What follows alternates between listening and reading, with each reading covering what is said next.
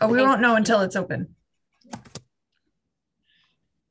I'll be quiet. All right, we're recording, so you can go ahead and call to order, Michelle. Great, thank you, Athena. So I'm going to call to order the February 16th meeting of the Governance, Organization, and Legislation Committee. And pursuant to Chapter 20 of the Acts of 2021, this meeting will be conducted via remote means. Members of the public are able to access the meeting in real time via Zoom or by telephone. And let's just see here. Doesn't look like we have any attendees yet, so. We don't usually. Okay. So we have a lot on the agenda today, and I'm sorry to interrupt. We just need to confirm that everyone can hear and be heard before we get started. Yes. Sorry. Thank you. Nope. Thank you, Athena, for the reminder. Okay, so let's just go through and make sure everyone can be heard. So I'll start with you, Jennifer. Yes, I'm here. I can hear. Can I be heard? Mandy. Present. Anika. Present. Pat. Present. Excellent. Okay, and you can hear me, right? So, all right. So we do have a lot to cover, and I wanted to begin by just giving us a bit of the lay of the land in terms of timing for some of these items so that we have a sense of how we might want to move through this. I was hoping to get a couple things, easy things taken care of right away, like the meeting schedule and approval of the minutes. So I'm thinking that's where we'll begin.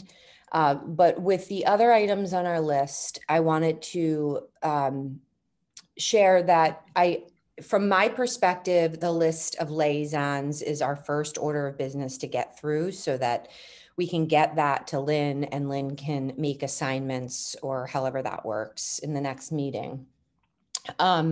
For the Tibetan National Uprising Day proclamation, it's my understanding that we have until March 6th. So we will have another meeting between now and then to get that completed if needed. So then that leaves us with the town council rules of procedure. And as Mandy said last time we met, we have a report due at our next meeting on February 28th, but it doesn't necessarily mean that we have to be completed with the work. So what I'd like to do is get through those first two easier things, move on to the liaisons, and then look at the time and decide how we'd like to go forward from there, depending on what kind of time we have left. Does that sound like a good plan? Okay. All right. Excellent. So, Mandy, are you still willing to be our document person to pull up stuff? Okay. Thank you. So if you could pull up our meeting schedule, our proposed meeting schedule. And I did my best. I used a template that George had used previously, and then I did my best to check every date against the calendar to make sure there wasn't something else like a federal holiday or something happening. There was one time, I think, around the holiday season where we sort of have a bit more time in between meetings. So that was between November 9th and November 30th. And then you'll see the final date is just a proposed date for the next GOL, as it will be formed in that first meeting of the council of that second year. So any questions on this? Did it look doable, look okay? Okay. And Mandy and Pat, is this something that we'll want to make a motion to vote on, or do we just have consensus on this? I think we can just go with consensus. Mandy knows for sure. Each committee does it differently. The only thing I would say is whichever we do, we forward it to Athena so she can put it on the website. Okay. Yeah, so if it looks good to everyone, I don't think we need to go through the vote. We'll just, yes, Anika. I think you're muted, Anika. Okay, I'm starting like I did yesterday, having myself on mute all day at meetings. So this looks great right now, but like in the event for anyone, myself, that the 9 to 11 during the weekday does become an issue, like how do we go about that? I think what we would I see it works for everyone, and if it's just one person, like if myself, like how. Yeah. Oh, sorry. Go ahead, Pat. No. I'm sorry. Go ahead. I was just going to say, I think if you're talking maybe 1 or 2 meetings, that's one thing. But if it's starting to feel like that time on a regular basis isn't going to work, then we would bring that back to the committee and try to determine another day and time that works. And Mandy, I see your hand is up, so maybe you want to add to that.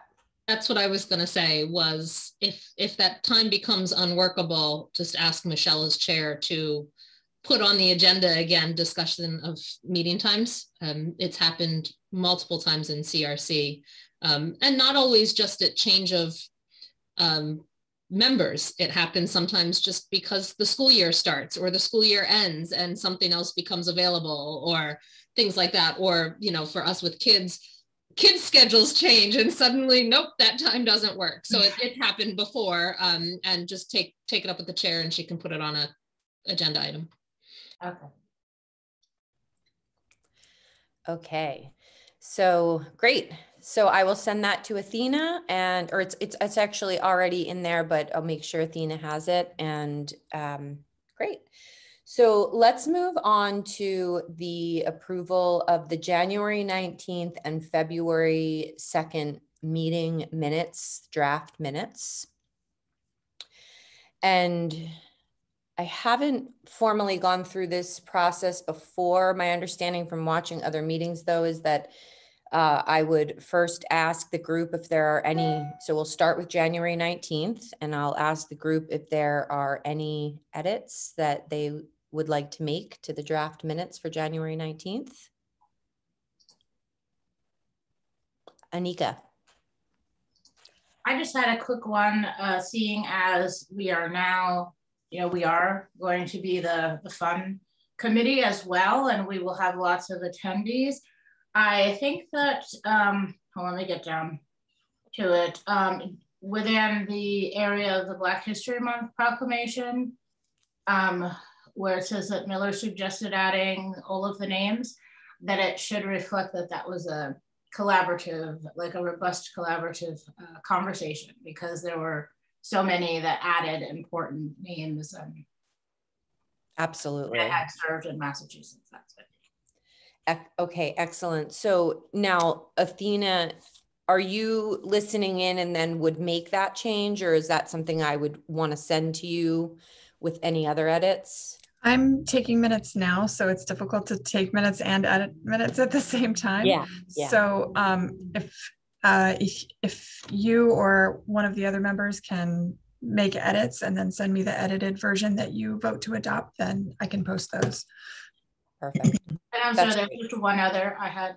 Sure. The last suggestion was where we're talking about Native American Heritage Month. We also discussed adding Indigenous Peoples Day. It was the 2. Perfect. So what I would suggest is that Anika, oh, Mandy's going to bring it up. Okay, that's great.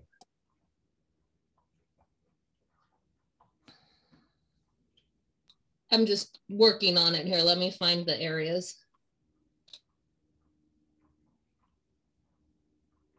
Ah, yes, I see. Okay.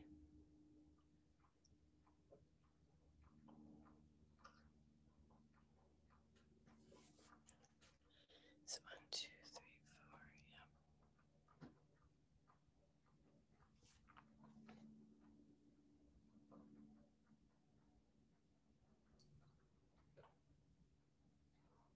Yeah. How was that change for the first suggestion, Anika? That's fine. Or you could just write that the group. Yeah, I was going to suggest we could just say, like, on the second one, members suggested.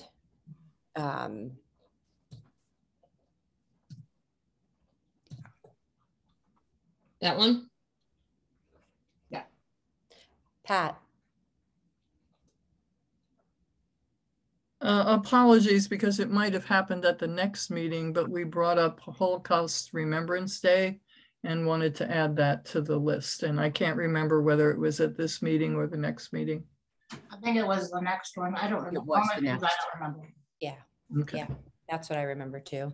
Okay. Okay, Thank you. and then the second one, Anika, that you had was, let's see. Okay. I think it is going, let's see.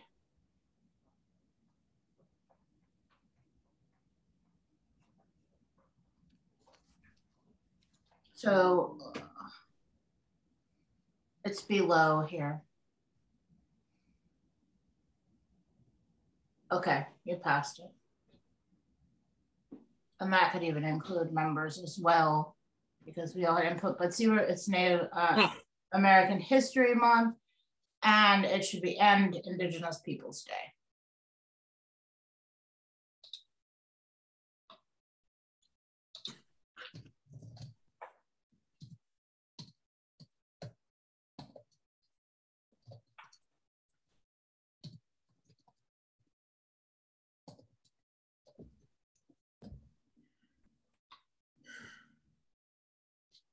Like that?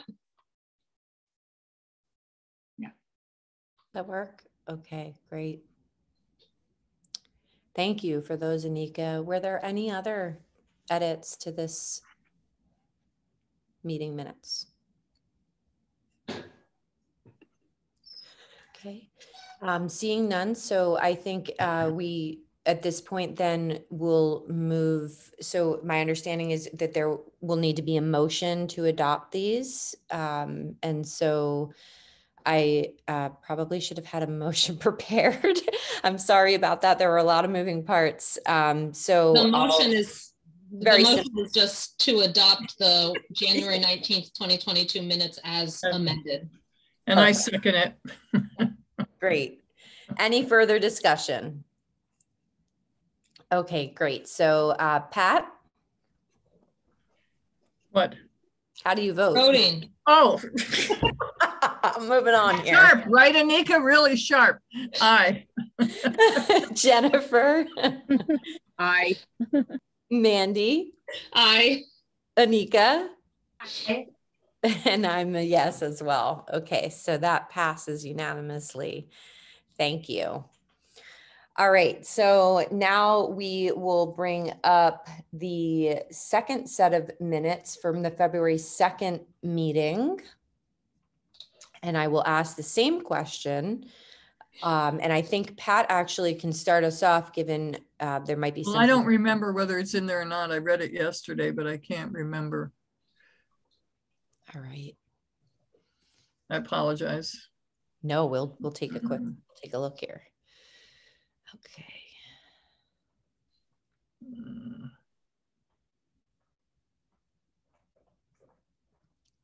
It may have been when we were talking about next agenda. That's my guess. I thought I thought it was more specific than that, but Let me look at. it's not a big deal. We can, as long as it gets in the minutes this time and somebody reaches out to Jennifer, which actually I spoke to Jennifer even before we had our meeting. So. Okay, great. So yeah, I see in my running list of future agenda items that I did add Jewish American Heritage Month proclamation by April 25th. So we definitely talked about it. Well, I know we talked about yeah, so let's just get it in there somewhere. That's Yeah. fine. Okay. And is that an April? Is that month? It's April, actually month Holocaust Remembrance Day. Oh, And- it's Holocaust Remembrance Day. Okay. Yeah. That's in addition to the Jewish American Heritage Month proclamation, right? Okay. And so Jennifer, you're working on that Holocaust Remembrance Day with Pat. The two of you are working on it, or is there? I was going to work on it with Jennifer Moisten, but I'd be Jennifer happy to work Moisten. with. Oh, yeah. Jennifer Moisten. Okay. I know, I thought the same thing. I was like, really? Okay. Okay. Good. Yeah, and I don't remember anything about Jewish American Heritage Month, but we can. Dorothy Pam is working on that proclamation. Yeah, so we can, yeah. And I saw an email that Dorothy had sent to the rabbi at the JCA asking for some input on that. And I think going to reach out to some other counselors as well. So, yeah. All right. Does that look good? Yes. Okay, great. All right. Anything else here? All right. So then I will move to approve the February 2nd, 2022 meeting minutes as amended. Is there a second? Second, yeah. Doesn't matter. Go ahead. Okay, Dan just seconds.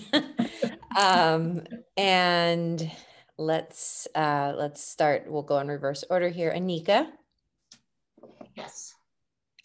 Mandy, Aye. Jennifer, Aye. and I'm an I, and Pat. Aye. Excellent. Okay, so those are approved. All right, so we got those two things out of the way. Excellent. So moving on here to the list of liaisons to town committees.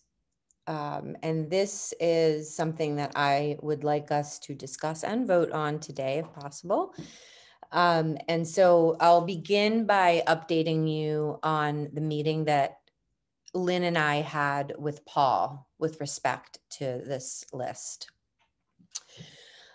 So I think generally speaking, Paul's sense was that the list as we have it right now is good, and that if counselors are interested in something, they, then there should be a liaison for that particular committee. I have a little bit of a different feeling on that. So I just want to share that my feeling about liaisons, particularly after really looking at how they're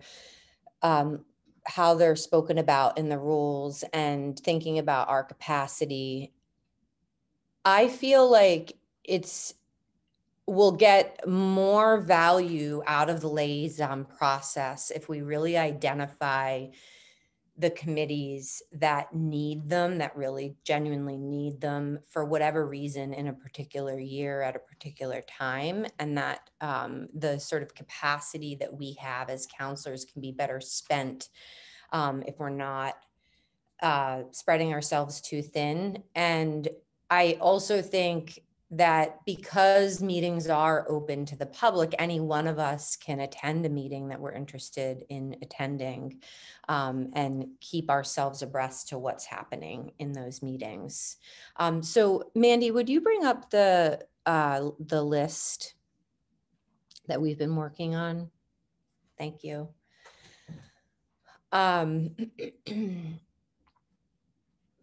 So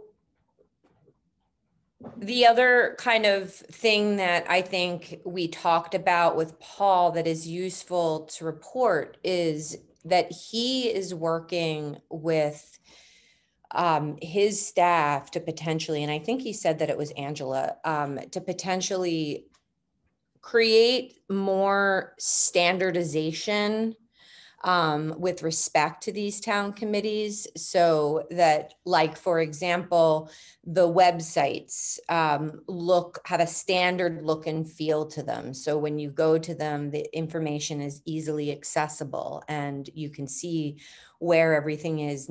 Right now, all of the town committee websites look a little bit different depending on who the staff liaison is or whatnot.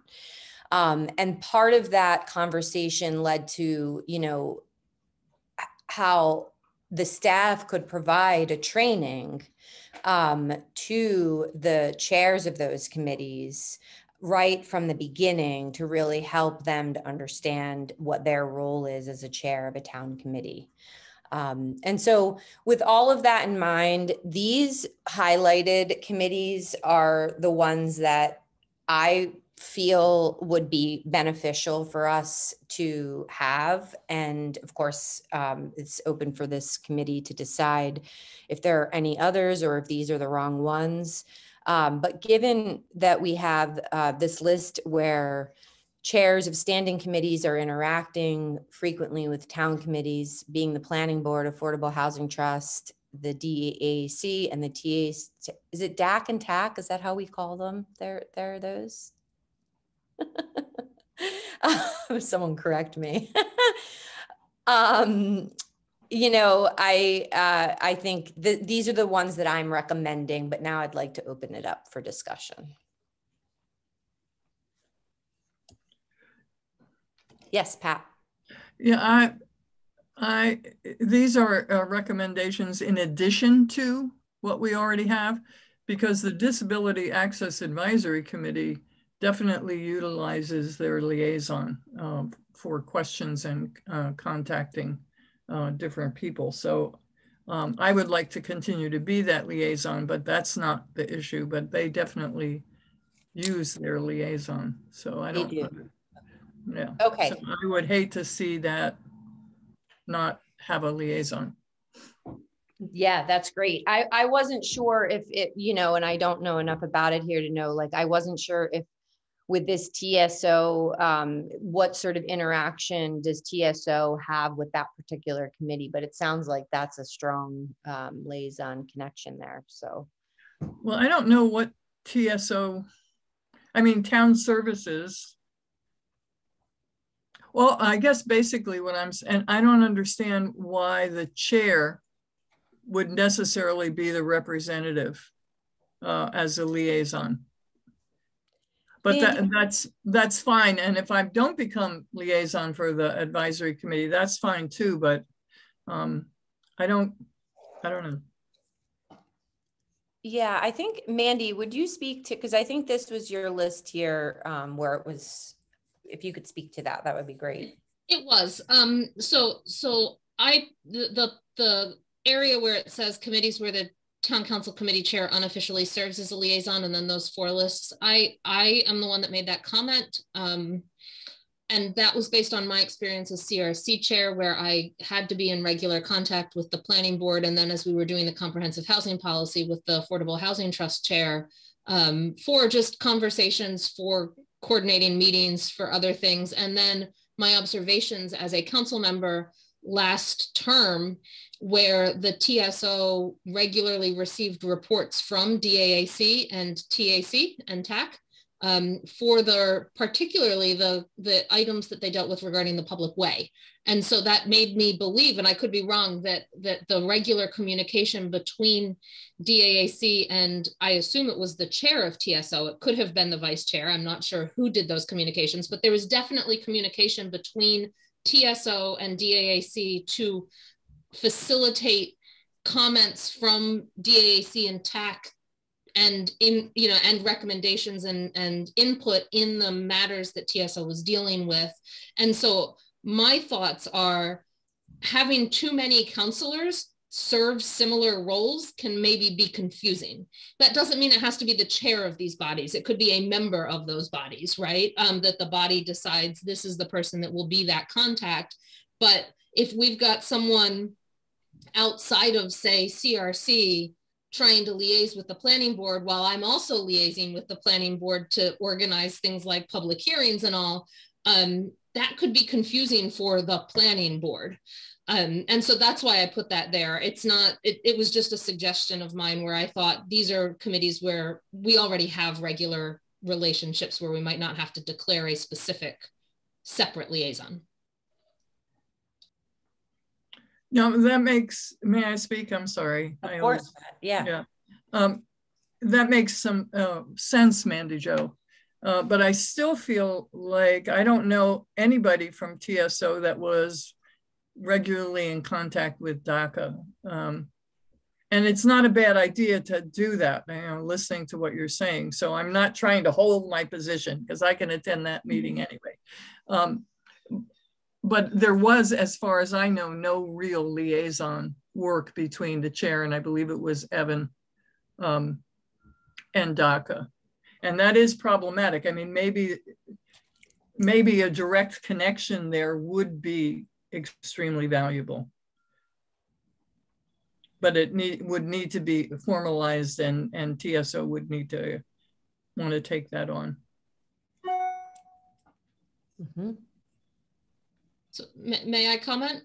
Of course, yeah, Mandy. So maybe for those 4 bodies, instead of it being a liaison from the council, we suggest or recommend to the council that there be a council liaison, but that liaison be chosen by specific committees from their own membership, something like that, so that DAAC has a liaison, but that liaison must come from TSO. Yeah. The council could potentially choose the liaison, but they also must be a member of TSO, something like that in our recommendation to the council on liaisons. That planning board hasn't officially had one ever, because of the communication that was already happening by the time we got around the liaisons between CRC chair and planning board and planning staff. But maybe that's what we do, something like that sort of recommendation where we just recommend that it be a member of a specific committee.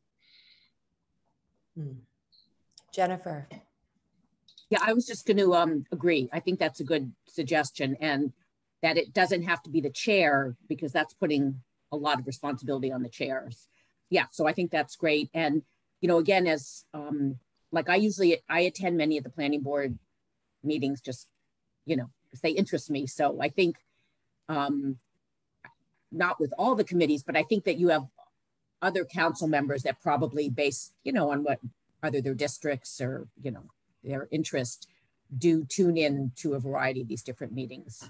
I mean, I know people that attend, the TAC meetings because, that relates to what's going on in their district. So I think that makes sense that there be, like as Mandy said, a formal liaison between those committees. She mentioned the council committees and these others. And then, and I also agree with those 3 new committees that makes sense to have a, official council liaison to the 3 new committees recommended. Great. Anika. Yeah, so I agree as well. I think streamlining the process, and as well as for clarity, will help. But I have a question in regards to so the first group of committees, and Mandy may be the best to answer this. Do the committees ever reach out themselves and say whether or not that they would like liaison, or does this just come from council making that choice, or those choices rather?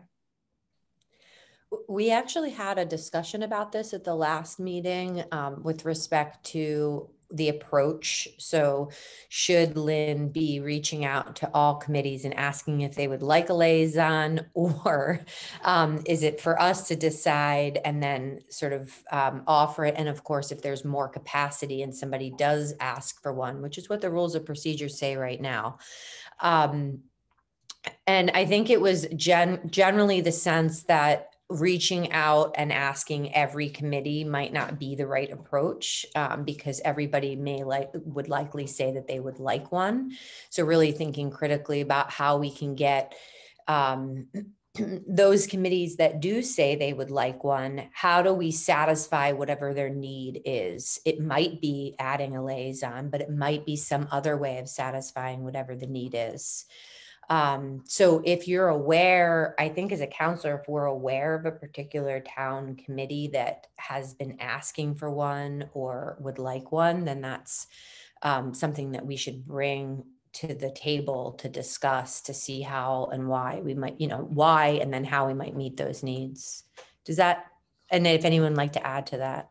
I don't think that was clear. I probably misspoke. I meant where the outside committees, have they ever or have they been reaching out to request on their own? Separate from, has the council reached out to see how many would want one?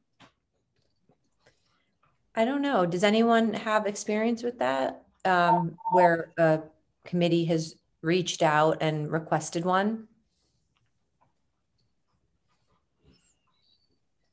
No, not particularly. I think early on early in our term, there may have been some specific requests, but not recently that I know of. Okay. I'm curious though, Anika, what sort of where that question is coming from? Because is there something there that we might want to consider beneath that? Oh, no, nothing, behind it. I was just generally curious as to like, have the committees, do they usually reach out? Have they ever? And is it like a list, like, okay, maybe all of the committees had wanted a liaison and that, we weren't able to accommodate, or, they're not reaching out, and we're just how exactly that worked. And yeah. Mandy? Oh, I don't have a comment on that one. I was just raising my hand for something else. Over something different. Okay. Sorry. No, that's okay. And I do think looking at the rules again, it does say in there, and we'll look at that part again, but it does say that something along the lines of, if a committee asks, then we should consider, we'll have to bring it up to look exactly at what it says. Please, Jennifer. No, I just wanted to add that because I have a concern also, where some committees going to feel slighted if they didn't, have a liaison. And I didn't actually realize until the last meeting that there are like 36 different committees. And that's why I think Lynn cautioned against reaching out to all of them, because, we don't have that capacity. So anyway, I was shocked to learn that. Yeah. Yeah. And I think Anika made a great point in her comments that many of them are interacting with Paul, and so there is some sort of interaction that is occurring between directly where Paul is interacting with them. So I think that was one of the points that Anika had brought up, and Paul actually agreed to that when we met. Okay, Mandy, so I know you have something else. Is it pertaining to this list here still? Yeah. Okay, go on then. Yes. No, I noticed that so in addition to trying to draft a motion on this for a recommendation, which is what I was typing, I noticed the Board of License Commissioners is not on this list, and I'm torn about this. And so I wanted to bring it up. I'm one of the counselors that said I believe it needs one. It was one of the places where I saw last term the liaison actually was useful in bringing forth some potential matters that the Board of Health needed our help on, that if we hadn't had someone following the meetings and their actions might have resulted in no action from the council, and therefore then overstepping of bounds by the board in terms of public way matters, that we were able to solve because there was a liaison watching the regulations they were adopting and some of the things they were doing. So I actually saw that was almost the only committee I truly saw where a liaison was like, whoa, you need council action here. Let's make it happen. I've been in touch with the Board of License Commissioners for a couple of reasons. And the one board member I've been most in touch with is hopeful there is a liaison. Mm-hmm. At the same time, I realize Alyssa believed that they had gotten themselves on enough sound footing that we don't need one to the board, that they're operating extremely well and we don't need it. I am concerned there's certain things I'm actually working on with them that have come through a prior chair and the board now for modifications to bylaws. At the same time, I think we're almost done with some of the stuff they need us for, that we've pretty much given them the authority they need for anything they might need. And so maybe we don't need one. So this is why I'm torn. I'm like, I'm going to still do my contact with them to make the proposals on bylaw changes that they're going to need and that they're looking at proposals for. Yet that's sort of a liaison role, right? To bring stuff there. Yet I'm not sure we truly need one for the next year or two, because I think they're almost, as Alyssa said, set and are good. So, but I wanted to bring that up as to where do people think about a situation like that?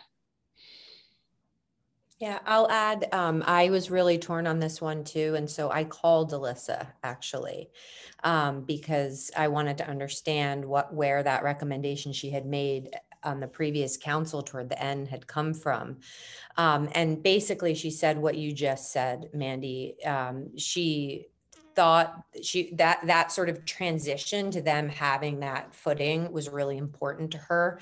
And she now, in her mind, feels like they are on that solid footing and that they don't need a liaison anymore. But I do think that what you're saying in terms of the things that you've been interacting with them about, those things are important. And so I wonder if that can just continue informally and then, and then see how they do without one. And Mandy, or I'm sorry, Pat, did you, or no, Anika, did you have your hand up? I did, but you covered it. I was just wondering if there was some informal type of check-in that could go on. So if there's anything that needs to be caught ahead of time, Mandy would be able, or whomever. Yeah, I mean, I will say the things I'm working on with them now will continue whether or not they have a liaison, right? I've reached out to them, I've drafted some language, and it relates to fee issues and bylaws. I will just put that out there now. And so that's an ongoing conversation. It's just during those conversations, they were like, oh, a liaison might be helpful, right? And so I wanted to bring that forward. Although I'm also torn because I'm not sure after this next set, there's been a couple of things that we've needed to do to help the board do its work as a council in terms of bylaw modifications, in terms of public ways, authority granting and stuff. And I think this one thing I'm working on now might actually be the last one, as long as TSO revisits the second half of the referral on the public ways issue related to lunch carts and stuff, because I think they only got through half their referral. I think those are sort of the last lingering things.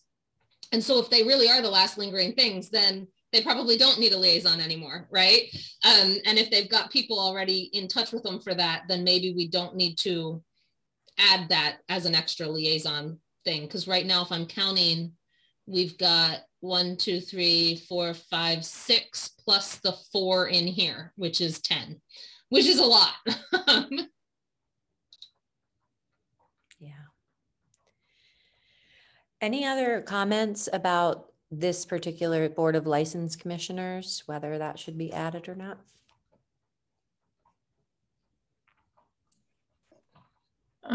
I feel like with Doug Slaughter on that committee, he's an incredibly experienced because he's been a select board member. I think they're in a really strong position and certainly would reach out if they needed help. So I don't think they need one. Okay. So I think the general sense is that they do not need one, but that Mandy will continue to serve informally as she's working on these final things. Yes, Mandy. Continue. I had a different. Oh, okay. Yes, I do. I have, good. So let's move on and go ahead, please, Mandy. So I understand the potential need for a liaison to the Board of Health because of their regulatory powers, and similar to where the Board of License Commissioners was at one point and all. I'm struggling with why the CPAC needs a liaison and also why the Council on Aging does. So if anyone could help me out with those ones, because I still don't quite support those in looking at counselor commitments and stuff, and trying not to overburden us. Those are two I don't quite understand at this point why they would need them a liaison. Jennifer. I can speak to the Council on Aging. I I think that came about because there is a counselor that, you know, wanted to be the liaison to that committee. Now, whether that could just, again, be informal, but I think that may be how that came about. I mean, I believe Dorothy Pam has been serving as like a liaison to that committee. So that's my understanding of how that came to be there. And I think for some reason, Paul suggested keeping that on there, and I don't remember why. But there's some new work happening, and help me remember, there's a new initiative that's happening, right, with older adults. And I'm not sure if the Council on Aging is working with, is part of that initiative. That's just a little more information. I see Anika and Jennifer both have their hands up. Jennifer, did you want to just add to what? It's the Reimagining Aging in Amherst. I think that's the initiative. Mm-hmm. And is that happening through the Council on Aging? Yes. It is. Okay. Anika.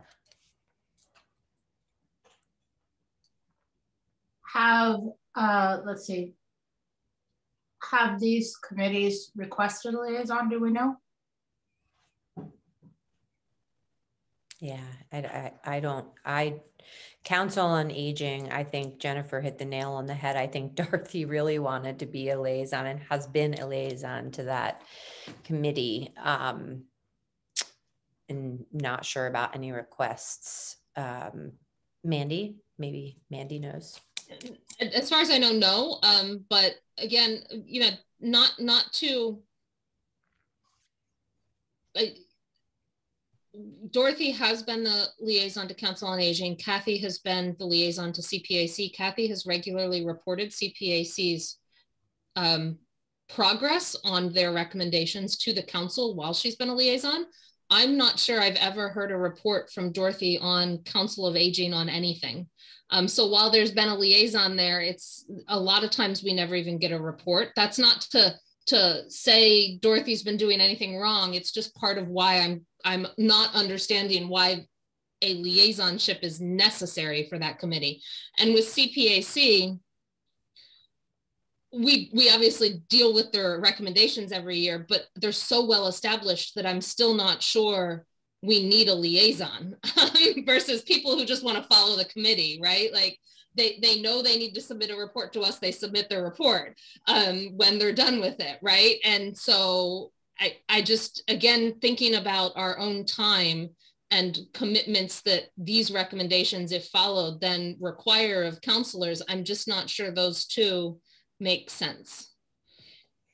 Would it make sense, because sitting through finance yesterday and now for 2 meetings reviewing the CPA committee's recommendations, there have been some really interesting things that have come up that need further kind of review and evaluation.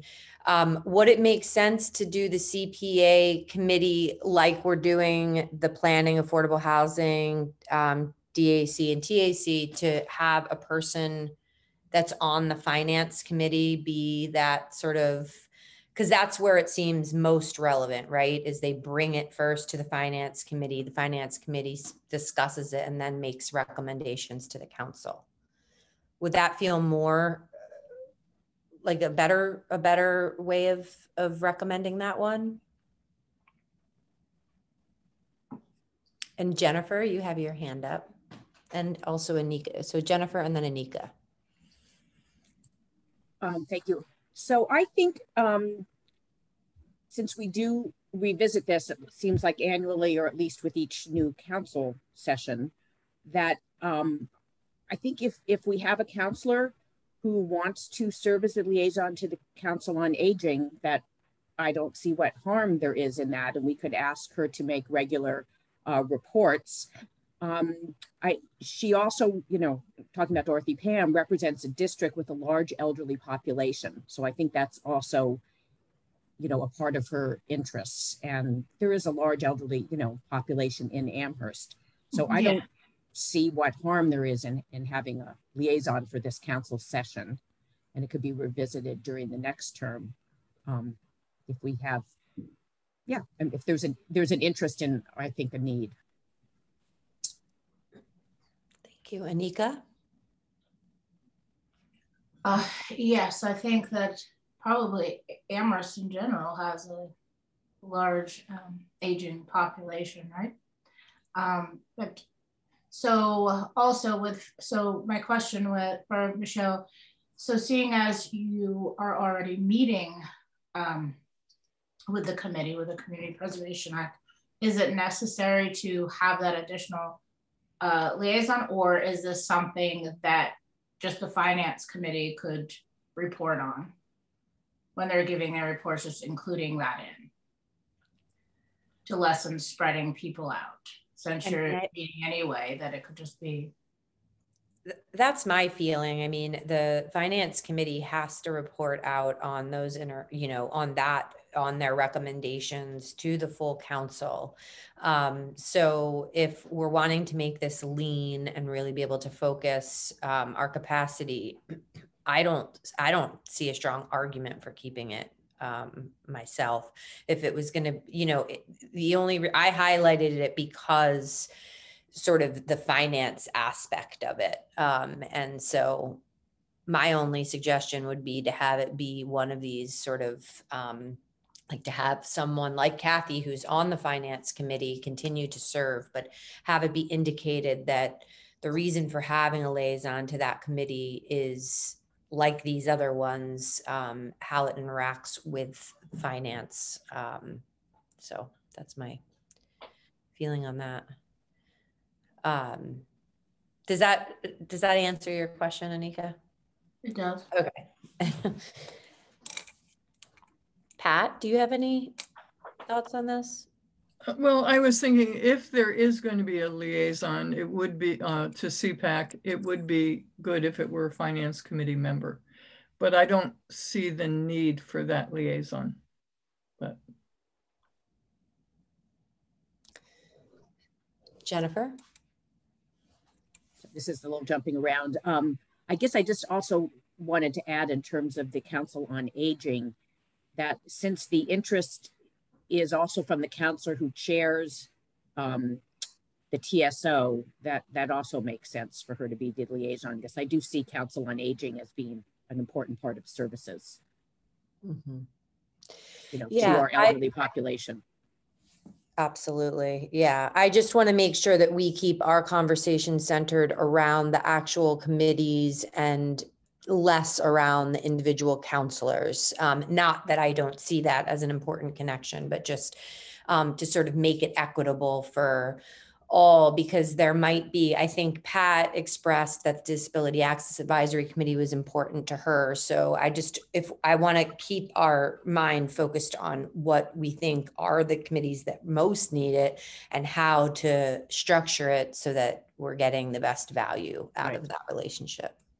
I guess I would put in a plug for the, I think the Council on Aging, again, because we have such a large elderly population in the town, is one that is deserving of a liaison, especially since we have the chair of the TSO would like to put, serve as that liaison. So it's not taxing somebody's time who doesn't, have the time. Yeah. Mandy? Yeah, I respect that we know of someone who wants to serve on it, but we can't assume that's the only person that might want to serve as a liaison to a specific committee, or that they would be appointed by the council to that committee. There are probably other committees that we don't know about who have counselors who would love to, quote, be a liaison to those committees. I don't think the fact that we know of a counselor that is interested in being a liaison should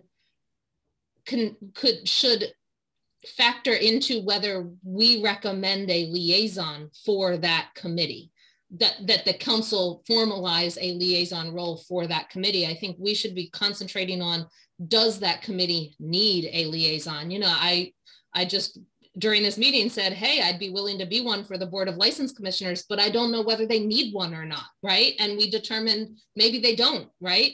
And just like, you know, I haven't mentioned the Recreation Committee. The liaison, whoever, I'm not even sure who we had as liaison to the Recreation Committee. I don't think we ever received a report from the liaison to the Recreation Committee on the council for 3 years. Just like, you know, so it's not just the Council on Aging that we never did. And I want to make that clear. It's not one particular person that didn't make reports. There were many, many of these committees that didn't actually formalize, that the liaison never reported on to the council. And the Councils on Aging is one of those that I see as, I don't understand what that liaison would do, because I'm not sure what the Council on Aging needs the council for. And that's part of the liaison role, is to facilitate that conversation for things that the council will need to act on. And I'm just still struggling with why the Council on Aging needs a liaison for that facilitation. You know, I could make the same argument with, I guess, the Campus and Community Coalition in terms of a quote liaison versus a representative to report on contacts and conversations, right? You know, if we're going to say, because there's a lot of aging people in town and elderly people in town, we need a liaison there. Well, we absolutely then need one for the CCC, because there's a lot of students in town too, right? You know, and maybe, you know, I feel like the CCC one is necessary because I feel like we've had strained relationships with the university. I'm not sure that same necessity in my mind applies to the Council on Aging, which is why I'm really struggling with that recommendation in particular. I'm going to go to Anika, but before that, I just want to ask, would it be helpful to look at the charge of the Council on Aging, just to remind ourselves what that council, or I'm sorry, what they're doing and how they might, because I see your point, Mandy, about, you know, what do they need the council for? And I think that that's an important thing for us to keep in mind, as opposed to how we're thinking about someone who wants to be a representative to just make reports. I think those are different things. Please, Anika. Yeah, so even, you know, going back to, if I understood clearly that Paul had pointed out that if someone wanted to have, a counselor wanted to have interaction with these committees, they could do so. I'm also concerned if you think TSO, there are quite a few vulnerable populations in Amherst. So if we just as TSO come out and say, okay, Council of Aging, to Mandy Jo's point, I mean, we have a lot of vulnerable people there. There's a lot of students, some homeless students. I mean, we have homeless residents, you know, we have people struggling in many different capacities. So, you know, especially with TSO, and we're talking about people and, you know, services to many, you know, vulnerable and underserved populations. And will we come across as we're singling out and saying just like Council of Aging, and why is that? So those are just my questions there.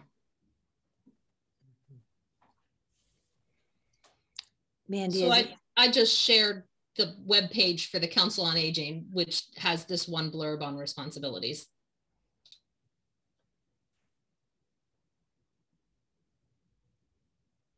Yeah, see.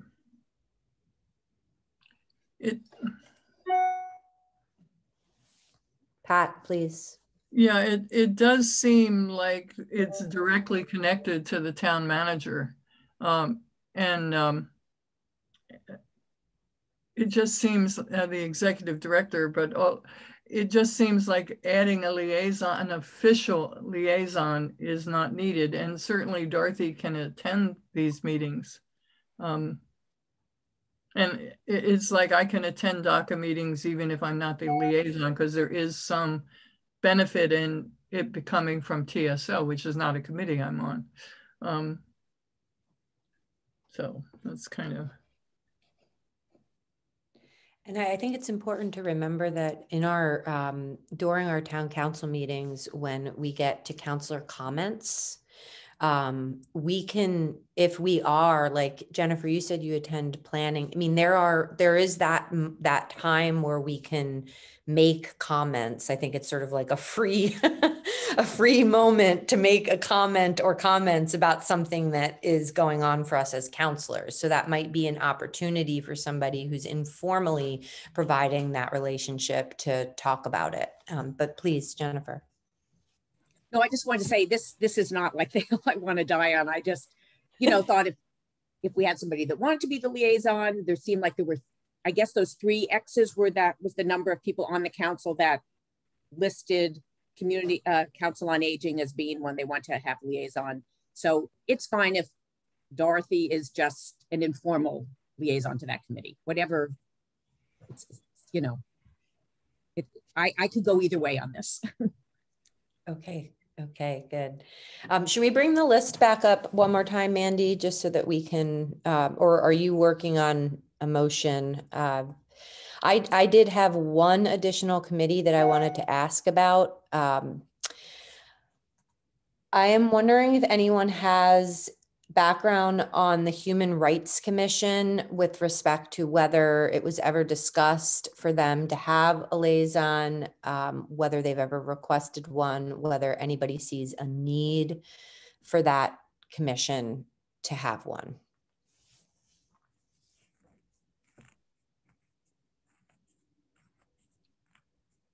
Okay. It sort of, it seems like, I don't know why it came to me. So if there's no other comments, then it probably means there's nothing super strong there. Mandy. Yeah, so I will say it probably came to you because many of the proclamations GOL deals with are technically situated and come from the Human Rights Commission, right? There's a lot of things that we do that technically is proposed by the Human Rights Commission. And so that might be why you were like, maybe they need one. Yeah, I think so. So that's what I wanted to say. I don't know, they don't do a lot other than proclamations in terms of interaction with the council. I will say that. And Jennifer Moisten, I must say, has been a fantastic sort of staff liaison between the Human Rights Commission and the council on those issues related to proclamations. Yeah, you know what, I think you are absolutely right that's one of the reasons. The other reason was I was thinking somehow about the DEI department that's getting started, and the DEI director that's coming on. And for some reason, I thought that person may be interacting with the Human Rights Commission. I'm not sure if that's true or not. But that sort of is what felt, is this year going to be a year where the Human Rights Commission is going to have more sort of work in front of them and some new territory, given there's a DEI committee or a whole DEI department that we've now brought online.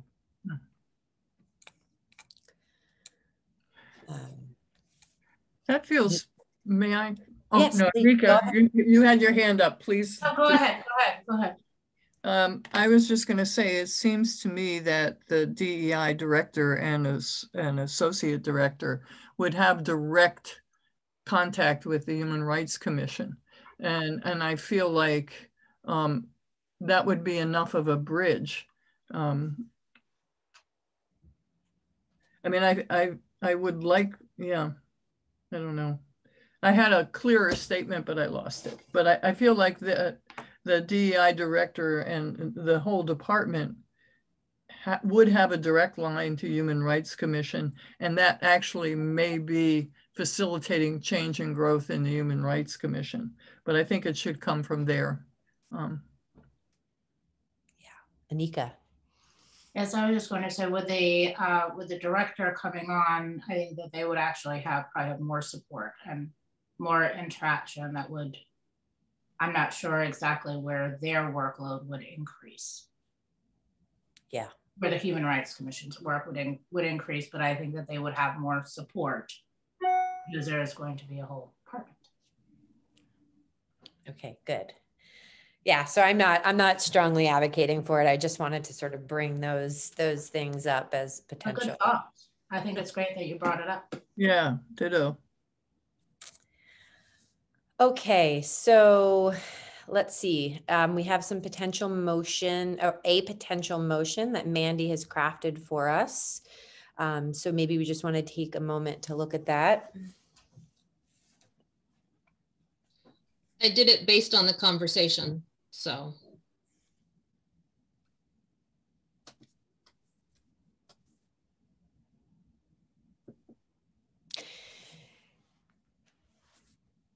I just, something is striking me here. And, I'm the one who highlighted the CCC and really feel strongly. I've sort of informally been sitting in that role. I think it's really important. I'm a little bit confused given it's not a town committee. Can we actually, it feels like the better recommendation here for that one would be to say, where it's relevant, like for counselors who are in a district that are impacted by the university, or for whatever other reasons, to recommend that has representatives that attend those meetings and then report back some reporting, but that it's not an official liaison, because I just don't really see how that can be possible given it's not a council, it's not a committee of the town.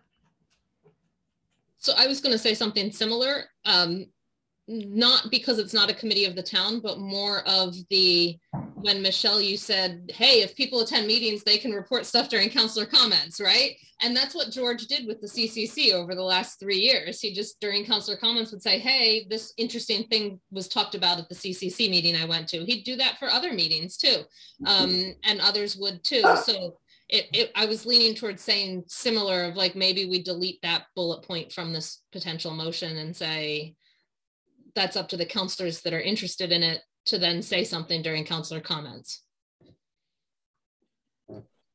Michelle disappeared, but Anika. Maybe we could work something out with like surrounding districts and at large where, we can make sure someone's attending these meetings, so it's not too much on any one person.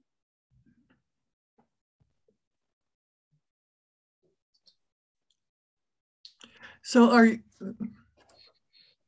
Jennifer? Well, Michelle's not on the call on people. I was just going to say, I agree with Anika.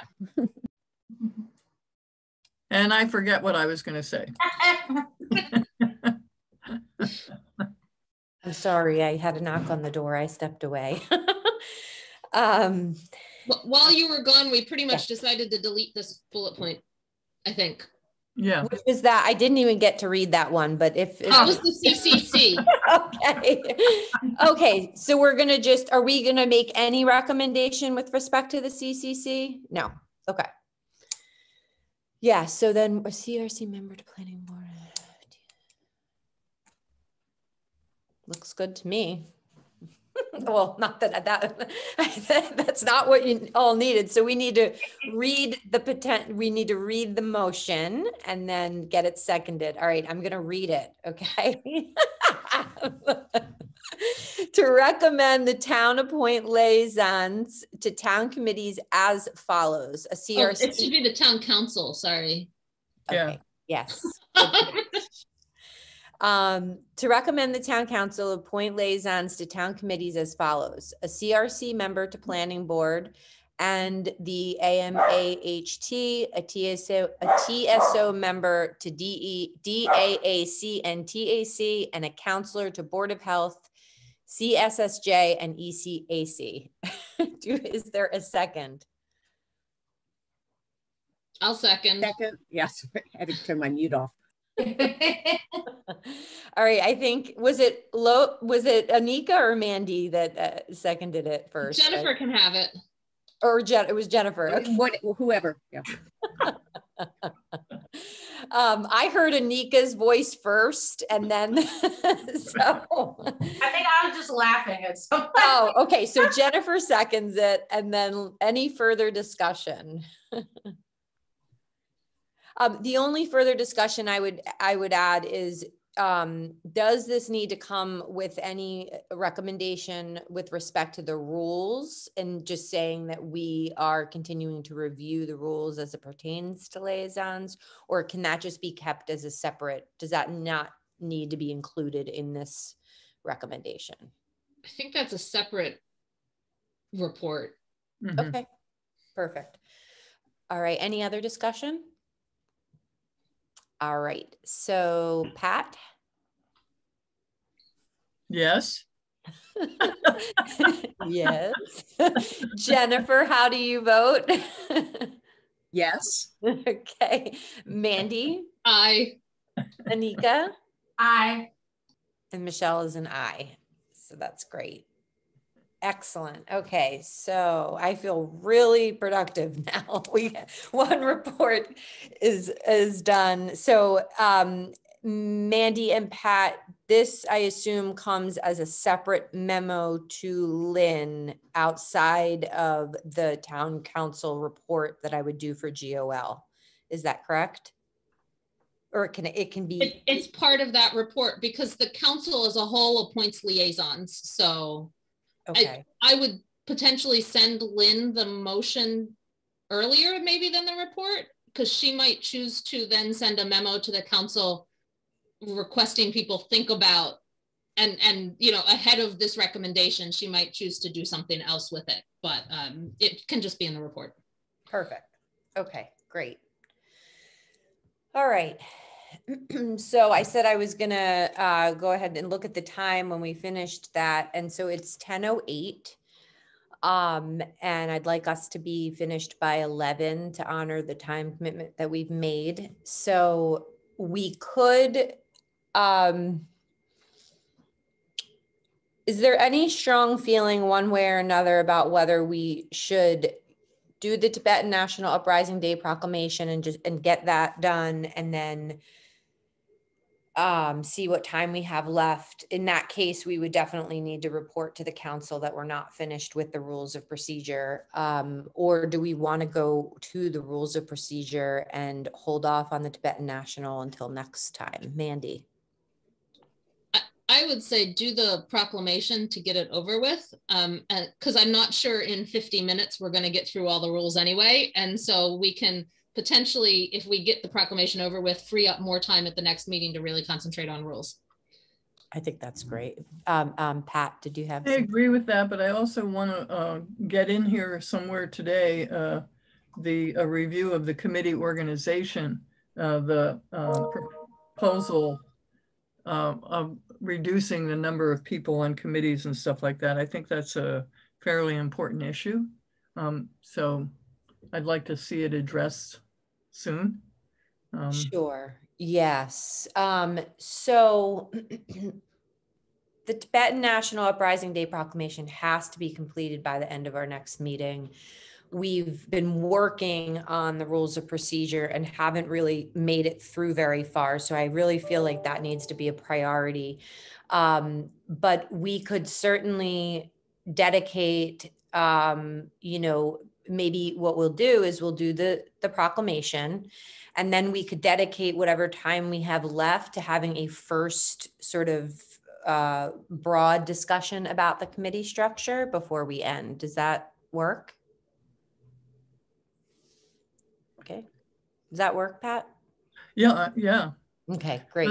Yeah, the other thing is the proclamation is the same proclamation that's been used for a couple of years with date change. No, what was changed, Mandy? I'll point that out when we get to it. Okay, because when I read through, I didn't notice it. Yeah. Okay. No, there were some small changes. I would say as long as we start next meeting with the rules, I'm okay with the plan to talk about the committee structure today, because I think we might be able to get mostly through it today with the time we have. But I want to make sure the first item on the next agenda is the rules then. Great. I would like to ask, is it possible for me to turn over the chair for 5 minutes? I have to take care of something, to either Pat or Mandy, who have Well, experience. Anika is the vice chair. Oh, that's right. That's the way to do it. Thank you for that reminder. Yes, Anika, would you be so willing just to chair us for the next 5 minutes? I just have to take care of something really quickly. So I think Mandy's going to bring up the proclamation, and you guys can just start working on that, and then I will be back quickly. Is that okay, Anika? You need to unmute, Anika. Okay. Okay, I'll be right back. Thank you. Okay. And looking at it.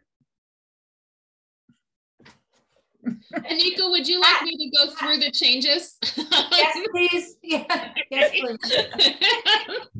So I don't know who's sponsoring this on the I council. am.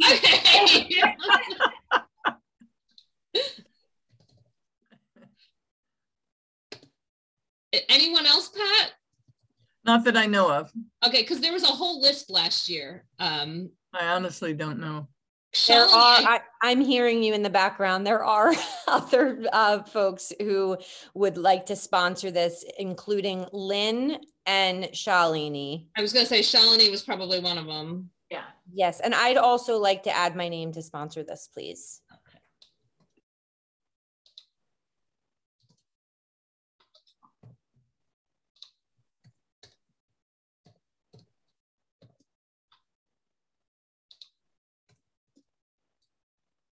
I think I got everyone now. Anyone else want to be on the list?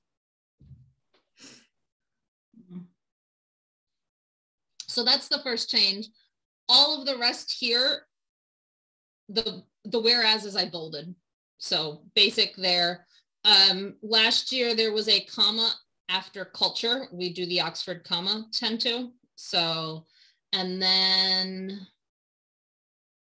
I think that's all that's showing on this screen. So unless people, in last year it was also a comma and not a semicolon. That might have been a transcription thing. Any other changes that aren't showing in the first 4 paragraphs before I page down?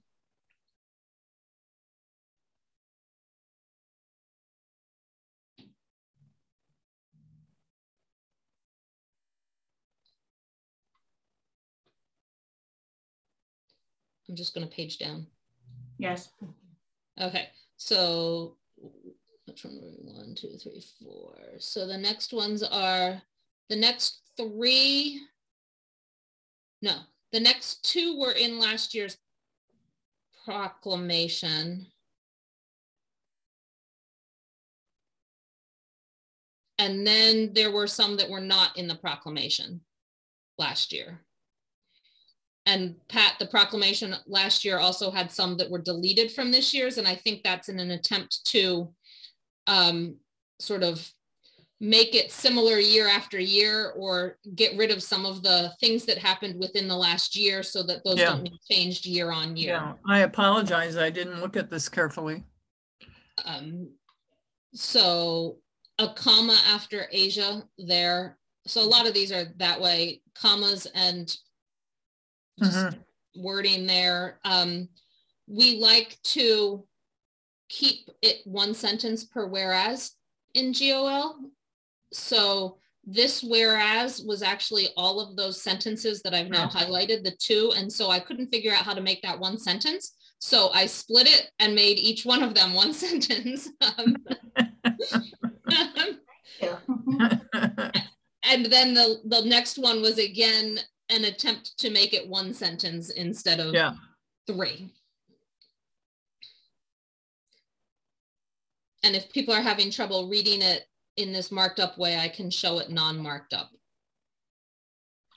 Now the marked up way helps. At least it helps me. I don't know if it helps everyone. No, it's great to see it's nice to see the changes. Yeah.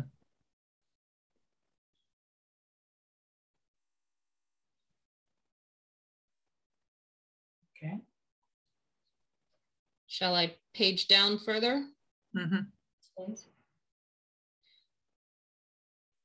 And then the only other changes, other than the last whereas always gets a period, fixing our standardization of the voted this blank day of blank.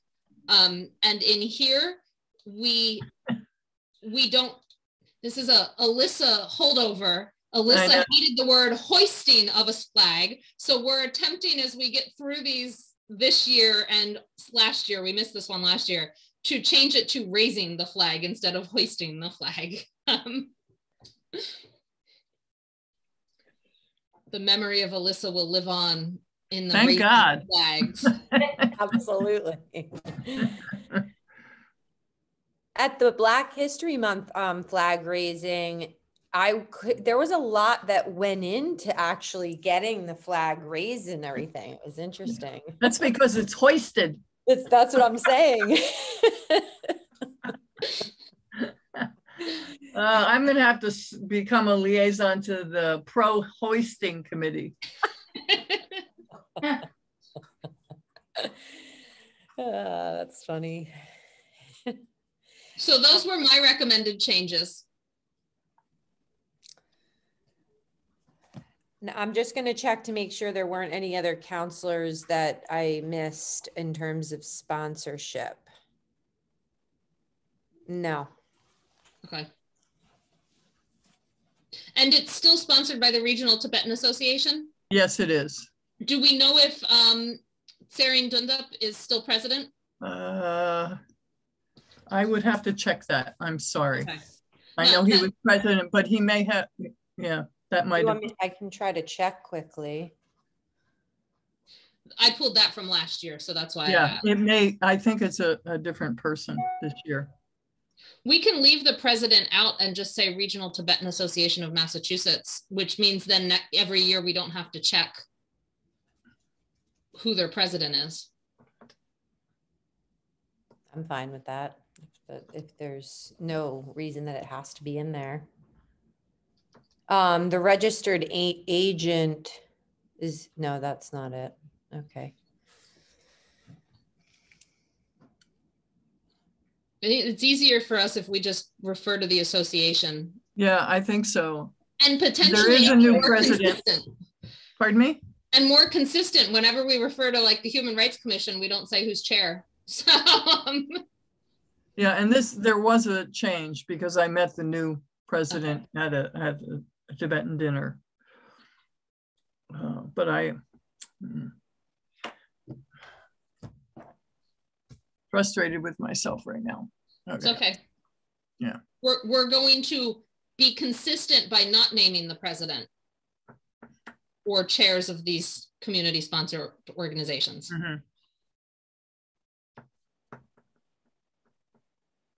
Mm-hmm.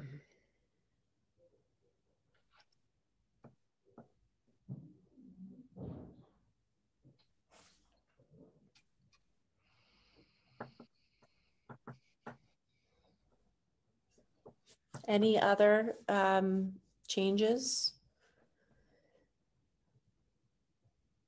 Okay. So I think we can make a motion then. I move to Go ahead, Pat. Yep.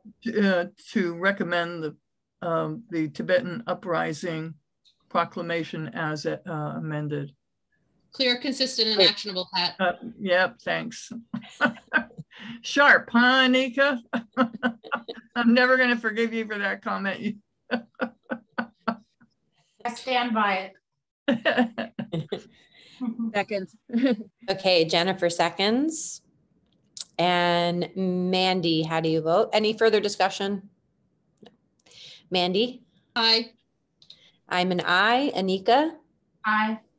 Jennifer? Aye. Pat? Aye. Great. Okay. We are getting some work done. This is great. All right. So yes, it is 20. I think that what Mandy suggested is good. The rules of procedure are certainly a little bit. There's some lifting that we're going to do with that review, I believe. So just to be clear from my end, I will let Lynn know that our report is that we're not completed with the rules of procedure, and I will include that in my report. So let's move to, we do have to have a public comment period as well. I'm not seeing anybody in the attendees, so let's pull up, well, actually, before we do that, I wanted to point out, if we're moving on now to our presentation and discussion items, Town Council Standing Committee structure, I wanted to point us to the Rules of Procedure 10.2D, which I don't think are surprising to anyone, but so the 10.2 is the process to establish council committees. 10.2D says the council shall review its committee organization each year. And as the GOL committee, we're tasked with doing that. So we also had a counselor, Pam, who has sent in, and I've included in the packet, her ideas about restructuring. But before we take a look at that, I'd like to just sort of open us up into a broader discussion to share our thoughts on this. And Pat, do you want to start since you had? Sure. I think the thing that the question about proposing committees be reduced to 3 people, I feel really strongly opposed to that. I think it limits the range of opinion that can exist on a committee. And I think that range is important. So I would hate to see any committee reduced to 3 people. Was that on Councilor Rooney's recommendations that you're referring to? Yes, it was. Yeah. Okay. Okay. Yeah. Jennifer. Well, I just wanted to respond to, I guess, following on what Pat said. Yeah, I mean, I don't disagree about that. When you reduce it to 3, you do have a smaller range of points of view.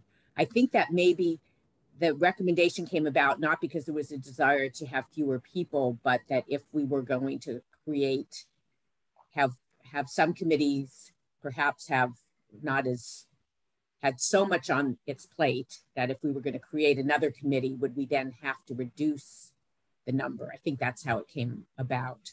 And this is just a comment. And there's probably, it's maybe, I'm sure, too late, and maybe would be confusing to the public to change committee names.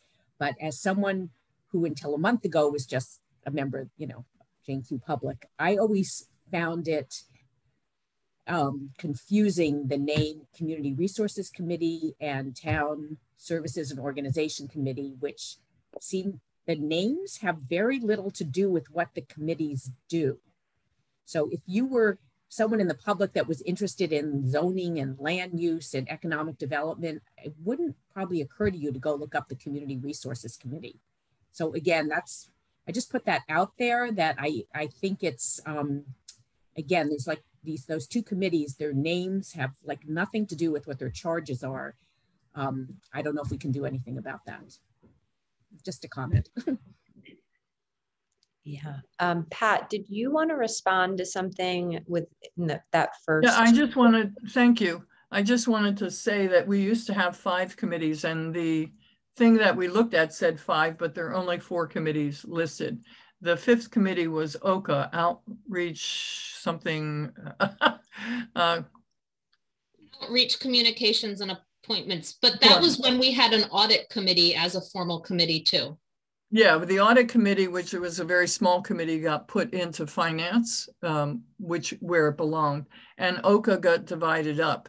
So I guess what I'm really saying is I'm not afraid if there's a fifth committee. I think that could be handled rather easily because we've worked with that structure before. So. Mandy?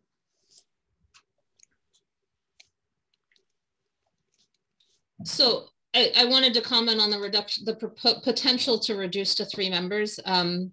I understand the desire in terms of dealing with counselor capacity, right? And I know I'm always one that says we have limited capacity. How do we do this, right? Because it's not just our standing committees that counselors serve on. We have 3 on JCPC. We have 2 on the school building committee. We have 1 on the library building committee. You know, some of those will go on for more years than others, but there's other committees in here that we've got counselors serving on in addition to the standing committees. But I'm always concerned at 3 because any 2 of those members can never talk about any committee business with each other because it would be an open meeting law violation. And that we already have so many concerns about open meeting law with a group of 13 and 7 and 5, right? You know, I mean, how many times have 3 of us on CRC already been together and been like, oh, we got to stop a conversation. Now imagine if it's 2, right? And you're trying to talk about agenda setting without ever talking about substance. It becomes much more problematic. And so I get concerned about anything that says 3. Unless it's a committee where it's unlikely to have conversations on those subject matters outside of committee, but I'm not sure there's any committee like that except maybe audit. When we had an audit committee, that was probably one of the ones that I think could have truly handled 3 without an issue regarding open meeting law, but I'm not sure any other committee of our council can do that. I'd be willing to consider name changes, Jennifer, despite that people are starting to do it. I actually think Town Services and Outreach communicates what it does okay. Unfortunately, it never has dealt with outreach. That's part of the problem. And I think what Pam Rooney was sort of indicating with the potential for a 5th committee. Community Resources Committee, I'm not sure what we would do it to, but if you've got suggestions, you know, I think I'd be open to hearing them. I don't think the committee names need to be set in stone at this point in time. CRC is only 2 years old at this point, I think, on committee names, you know. I don't, to respond to Pat, and then I'll be quiet. I don't know about numbers of committees, right? I read the potential for pooling outreach out, which has a potential desire, right? Town Services didn't deal with outreach. OCA, when we had it, didn't deal with outreach. One of the reasons GOL restructured was in hopes of figuring out how a committee could find time to deal with outreach, right? And the committees have yet not done it. I don't know whether that's a committee, if we just stuck outreach to a specific committee, whether that one could have 3. That might be possible. I don't know. I do get concerned again with capacity with 5. I'd have to look at specifically numbers. And then I also get concerned not just with capacity, with meeting times, which is another issue, but we've already struggled with our committees this year, figuring out when they can meet without overlapping with other committees. And so I think we have to be cognizant of that. The more council committees we create, the harder it is to find meeting times for those committees. But I'm not opposed to considering a 5th committee because I think we've short shrifted outreach, and this might be a solution to not doing that. Yeah, I will say I support both name changes potentially, as well as having a committee that focuses on outreach. And that could include economic development, outreach, which I know Anika has spoken about. That could include anchor institutions like UMass and Amherst College. And so I think that would actually be a very beneficial committee to have, and one that would allow for focus on some really important matters that I think are sort of falling through the cracks at times. And that could, if we put some real work into, could really be a huge benefit throughout the whole town. So that's my feeling on that. And yes, Jennifer. I agree with that. And I do think, because I believe now arts and culture and economic development are within the CRC purview, and those might be more appropriate, might reduce some of CRC's scope and would be appropriate in an outreach committee. Yeah, arts and culture, economic development, and perhaps town and gown could be sort of in that umbrella. Anika. Yes. So was the consensus that so arts and culture, town and gown, and then economic development would be too much to put over to TSO and have that outreach be activated? Was that the concern, coming from this, that would be too much to put on? Because I know that outreach definitely needs to be, or at least my outreach definitely needs to be like top list, or like have bigger presence with TSO as it is one of the initials. So. Yeah. Are you on TSO, Anika? Okay. Who else is on TSO here? Okay. Yeah, I think my understanding is that there's sort of a running joke that the O in TSO is non-existent in some ways, or has not been fully realized for whatever reasons, because town services takes up a lot of, the runway of the work. So yes, Jennifer. Yeah, no, I mean, I always associate TSO with transportation. And actually, when I wasn't on the council almost for a while, just thought the T was for transportation. So, yeah, I don't know if the transportation and parking issues are taking up so much, because they're huge, so much of the TSO focus, that the outreach has kind of gotten lost. I did have I'm sorry, can I go ahead? No, yeah. I did have a similar experience with what went on. It was like, what are the concerns? And then it was like, okay, people, and we're working in the people, because how, if we're just, are we discussing town services without people, and without outreach? So but I definitely agree that there needs to be a commitment to it. Yeah, and I wonder if it could be a subcommittee for, given the fact that parking is going to take up a lot, and transportation is going to continue to take up a lot of time, I think, in the next period of time. Does a subcommittee make any kind of sense, or I guess, Anika, yeah, I'm curious what you. I agree, because if you think about it, even with TSO, you would have, some members that would probably be more concerned or more focused on, parking and sidewalks and that. When we're all there, then maybe is it possible to split, or to have something, whether it's in TSO or does it need to be separate, where that focus is more on the outreach and working with appropriate organizations. Jennifer. Yeah, I was just wondering, in terms of capacity, and if we were to form a fifth committee, does anybody know how many council members now are only on one committee? I know Pam Mooney is on one committee. So I'm wondering if there's enough councilors only on one. So there are 20 councilor spots for council committees. Which means in theory 7 are on 2, right? We have four council committees, 5 members, 5 councilors each. That's 20. we have 13 counselors. That means half of the counselors are on 2.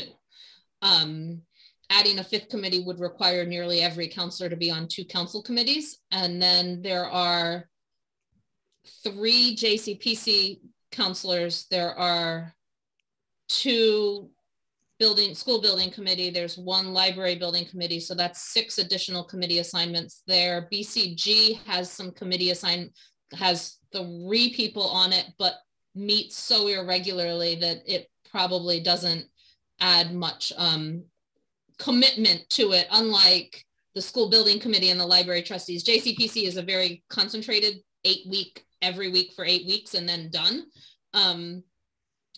But school building and library building are going to be as intensive as a council committee. So that's an extra 3.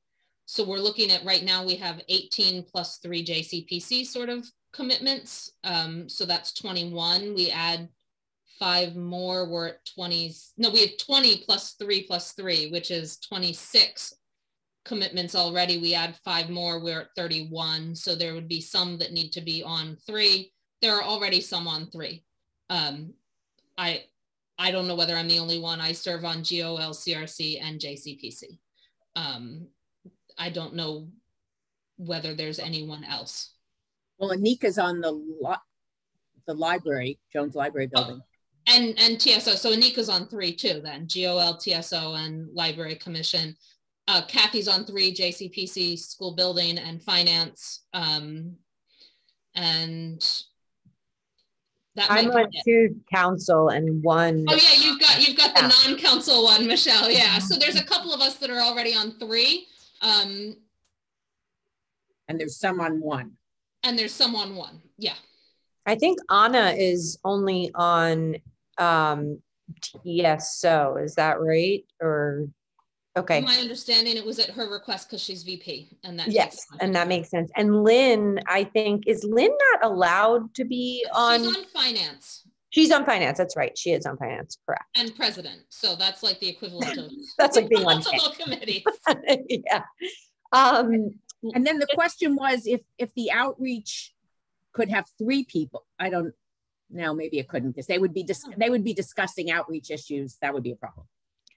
So I see that Pat had her hand up and Anika has her hand up as well. I do want to bring up the charge for TSO so that we can look at it. But let's go ahead and Pat and then Anika, please.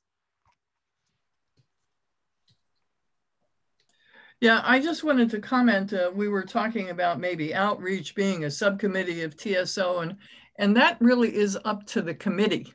It's not up to GOL to say to the committee, you have to have a subcommittee. So that made me uncomfortable. I'm not saying that maybe there doesn't need to be a whole new committee, but determining subcommittees is not our charge. You're absolutely right, yes. And can you make that bigger? Yes, I can try. And Anika? Yeah, so I'm not speaking for TSO, but I do know that there are, conversations around that, and perhaps you could have the counselors that really are focused on this outreach or have interest. Like I know for myself, my entire background is pretty much economic development, arts and culture, and outreach. So it's just something that I'm naturally passionate about, but I'm also passionate about, retaining my capacity to be, to function at my best. So, maybe there's that possibility because I think especially when we all are spread out, but if you have maybe some people that's just naturally what they do or background, it could be, easier, you wouldn't be as spread out as much, just throwing that out as an option. Yeah. So I'm just reviewing this quickly. Can everyone see this? Pat, can you see it? Yeah, I can see it now. Thank you. Okay.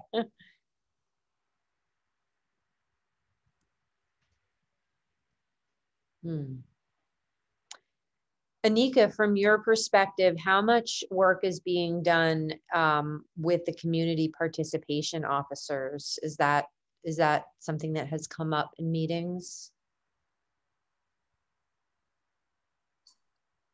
Well, we are just structuring. We actually had a questionnaire that came in terms of, you know, similar to what we did here, but what are those priorities? So I expect that the next meeting will have that, but I know at the top of my list was, you know, outreach and, you know, outreach and community participation. So I would expect that, you know, after this next meeting, we'll move forward. We had a little lapse with DSO, some of the meetings accommodating, you know, trying to fit in Thursdays around other committees meeting. So. Yeah, and that's the problem that Mandy was referring to, which is, again, the scheduling problem becomes, that's a real problem. And adding another committee would certainly add to that.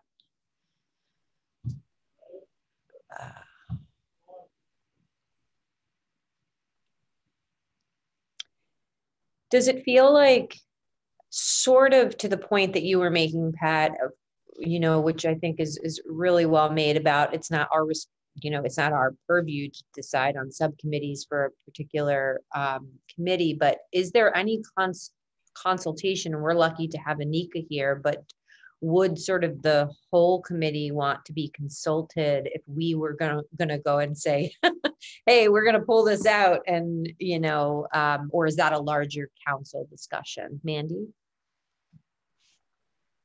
So that was actually one of the things I was just going to suggest. Is it looks like we're talking about potentially removing duties from both TSO and CRC and creating another committee and putting those duties in that other committee. And so reaching out to both of those committees and asking those committees to discuss that potential removal of those duties into a new committee would be polite from chair to chair. Obviously, I'm the chair of CRC, so I can take that direction from you, Michelle, in a meeting here. But I know last time GOL did this reorganization and essentially renamed OCA to something else and completely changed its duties. We had a lot of pushback at the council when we did it and proposed it to the council without having prior consulted the committees separately. And I could be remembering wrong, but I believe there was some pushback of why didn't you talk to us before you made this proposal? So we don't obviously have charges for the new committee, but I think we're sort of discussed what things would come out of each. So if Michelle talks to the committee chairs of each committee and says, here's what we're thinking of removing from the committee and here's some of the reasons, we'd like your committee's feedback on whether they would support such a removal to a new committee. That could take us to, you know, getting that feedback while also drafting all of the changes in charges and new charges. I would say 2 meetings from now. I don't know whether it could all be done within the next, before the next the next GOL meeting, but 2 meetings from now in GOL, we might be able to have all of that to be able to potentially vote on a recommendation for with the actual documents and the changes to the rules that would need to be made and all of that drafted. Okay. And we also talked about name changes, which is sort of a separate possible matter. Yes, Anika. So when this last restructure happened, Mandy, were counselors moved around as well? The restructure happened at the time of a complete council restructuring. I think the council voted the new committees right about the time, right around January. And so it happened at the same time all committees were being reappointed by the just elected president, or she was reelected, but where they, so there was, I mean, there was moving around, but there was not. I think most of the people that had been on the Outreach, Communications and Appointments Committee moved to the TSO committee. And also I think there was a lot of overlap, but it was done at the sort of restructuring time in January, February, I believe. Yeah, and it seems it would make sense that folks that are on that committee, there would be a lot of overlap already. Okay, so it's 10:45 and I'm gonna stop the share on this real quick. We do have somebody, an attendee, so I would like to move to a public comment period unless there are any other comments on this discussion for right now. Okay, so just to reiterate, I will reach out to the chairs of TSO and CRC and ask for their feedback with respect to this, and we will see how far we get between now and the next meeting, but potentially in 2 meetings from now, we'll be able to discuss this. In terms of name changes, I would ask for you to send me any input you have in terms of name changes that we could work from a list and start looking and brainstorming on that between now and the next meeting. All right, so let's see here.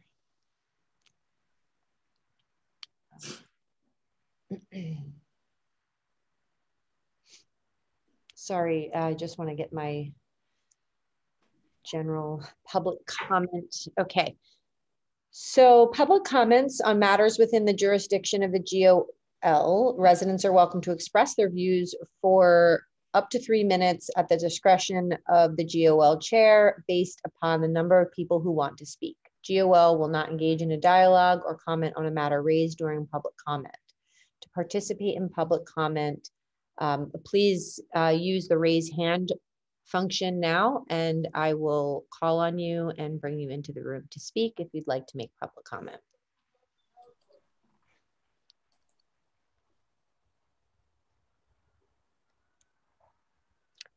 Okay, so it doesn't look like we have any public comment today. And so, let's see here. We may just end a little bit early. I want to do a quick review of our future agenda items to make sure we're all on the same page about that.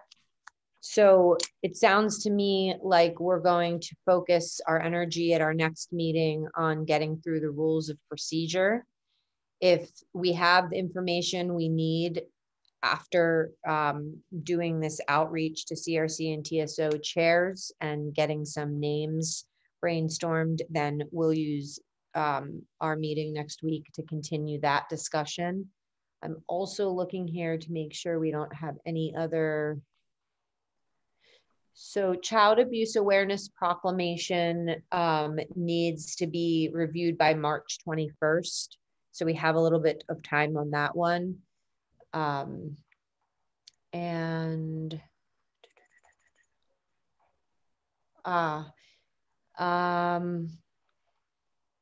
I don't think that's coming here yet, so we can wait on that one. Okay, are there any other agenda items that members would like to add? Yes, Pat. You had brought up last time developing an equity lens to review as a review process. And I think that's pretty critical. I'm not, so if that, I'd like us to be looking at that. Sure. And what I was hoping to do is provide some other models that I have found to the group, so I can get those into the packet so we can start reviewing and looking at those, and then that'd be great. Timing we'll go from there. Anika, just to fill you in on that, we talked last week about the GOL developing a process for reviewing everything that we do through an equity lens throughout the council, and so that's something that we are going to work on as a group here. Great. All right. Are there any other questions or comments? Let me see. I don't have any items that were not anticipated, and I do not have any additional announcements So if there are no other announcements from members, we can move to adjourn the meeting. Anything else? Okay, so 10:50, Athena. Thanks, Good Michelle. meeting. All right, great meeting. Yeah, Okay, thank good meeting. you Bye-bye. all. See you next Bye-bye. time. Bye-bye. Bye.